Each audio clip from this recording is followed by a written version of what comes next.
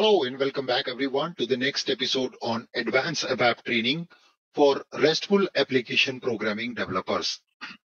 If you are working as a rep developer, joining my Abap on cloud training, and you're not comfortable with new Abap syntax, this video series is for you.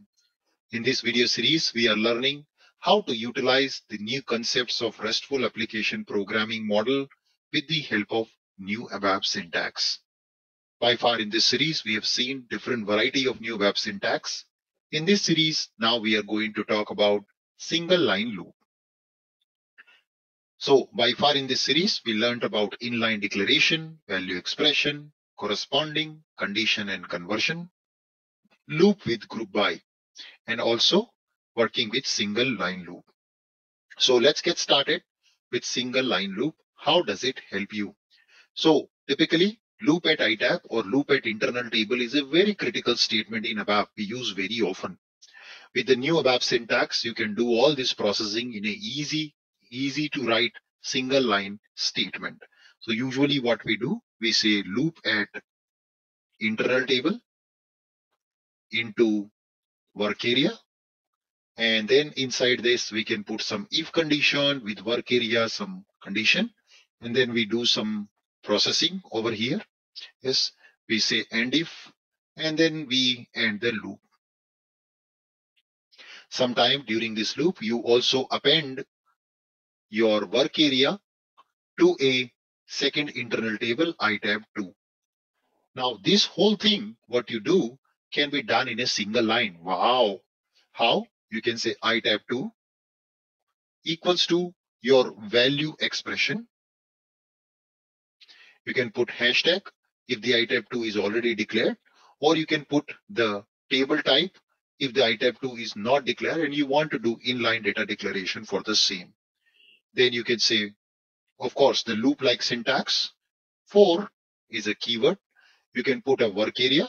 Now this work area here will be automatically declared by the system. You don't have to declare it in your itab1 parenthesis, and then you can start providing the mapping.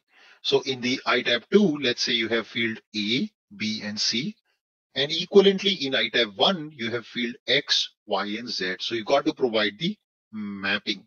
So you have to say my field A in the target maps with the work area dash X. My field B maps with work area dash Y. My field C maps with the work area dash Z. In addition, you can also provide conditions. Suppose also your itab2 have an additional field D.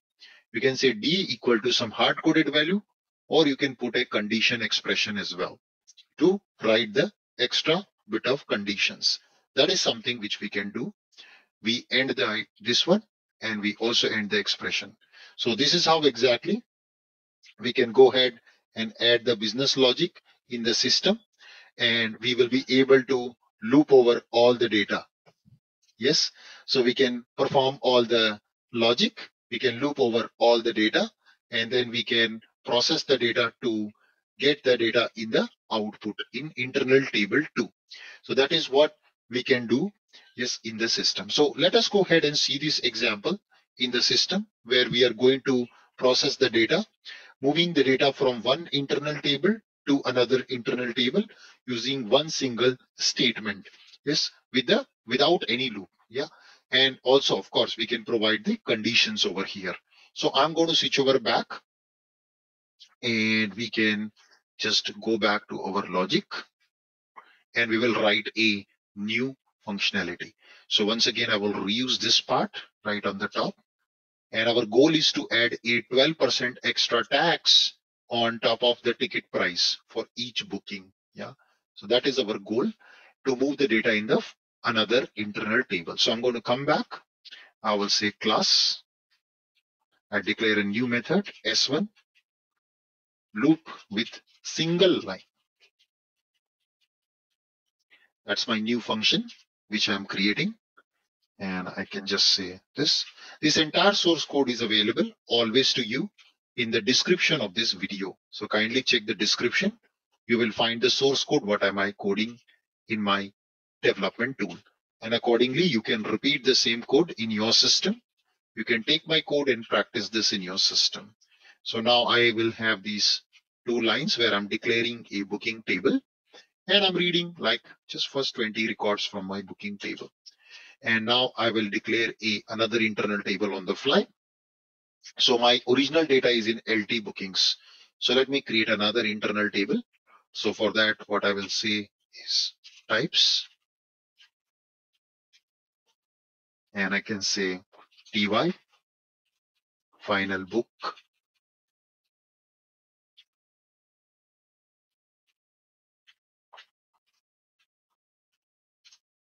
and I can include this particular structure plus additional field I will be adding to my newly created type, and I can say the final amount or amount, the booking amount after tax. Yes, after tax, we will add the booking amount, a new field, which is type P, decimal up to 2 decimal points. And then I will end my structure, new structure. And I will also create a table type for this new structure, like this. So this is how exactly I am creating my next structure, my new structure, which is going to utilize this information while using this. So length must be specified. Okay. We can also specify the length. Okay. So now you can see this is my new structure, and this new structure will have the internal table. Okay. System is also giving me a include structure type. So include type, I think we can just add. Okay. So I have got one internal table which is booking data, but I have another internal table which is exact booking data. Additionally, I will have the booking amount which is after the tax. And as I mentioned, we need to add an additional tax of 12% to our booking amount. So maybe I will just add here a new variable, goods and service tax, type P decimal 2. And I will add a default value to this LVGST, and this will be 12%. So we can just add 1.12. This is my data, which I have got the tax amount included in the data set. So now what we will do, we will just proceed further to transform the data. So one option for you have is loop at your first table, yes, into work area, and then you need to do all the calculations here by adding, work area dash the amount, or let's say a variable with the amount equals to this GST percentage to be multiplied with the work area fees, the booking amount. Just like this, and then you need to move corresponding data from work area to work area 2, and then you need to finally say work area 2 dash final amount, which is this booking amount, equals to the amount which you calculated, and then you need to append work area 2 to your itab 2 table 2, and then you need to say end loop.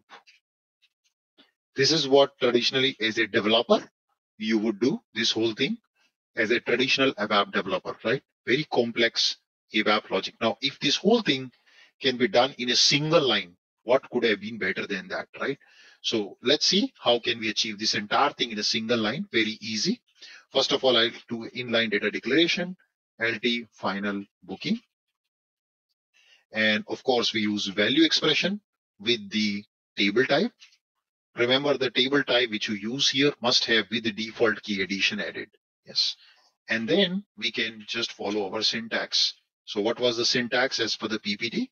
It is for work area in itab. So you say for work area in my internal table booking. Now, guys, the good thing is this work area gets declared automatically. We don't have to worry about it. System does this automatically for you. And then we can just have all our processing logic down over here.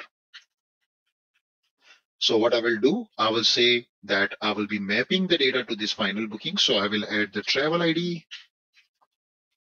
in my target table equals to my source table travel ID.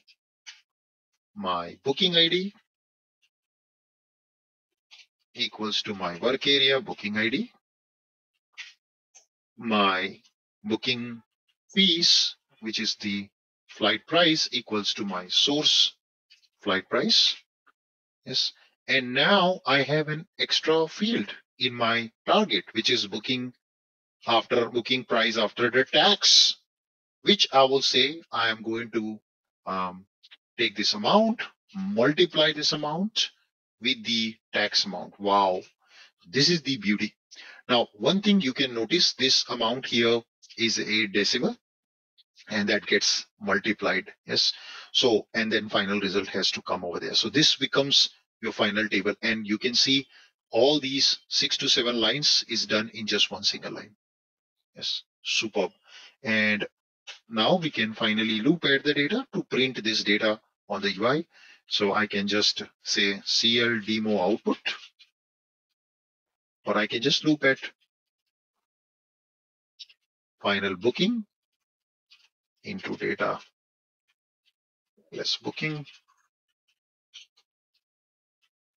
and we can print this data of my travel ID,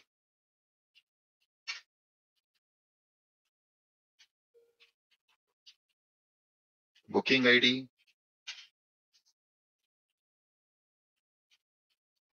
booking actual price, flight price, and then the calculated price after the tax has been added to the price. So this is the main logic what we are doing with an inline loop. I can now activate, and let's go ahead and execute to see the result. And voila, you can see 438 was the original price, and now after the 12% tax, it become 490. So we are now kind of doing a loop and processing and assignment to second table with just single line. Now, one more interesting part, if I wanted to write some condition here. So I wanted to add a tax of 12% if the amount is more than 400. If the amount is not more than 400, I don't want to add this tax. So in this case, the best part what I love about this logic is we can add a condition logic also. We can add basically a condition. We can add a function to add a condition. So what I can do is, instead of this rule, we will add a condition expression, which I taught you in the previous episodes in this video series. So now we can say condition when my work area flight price is greater than 400.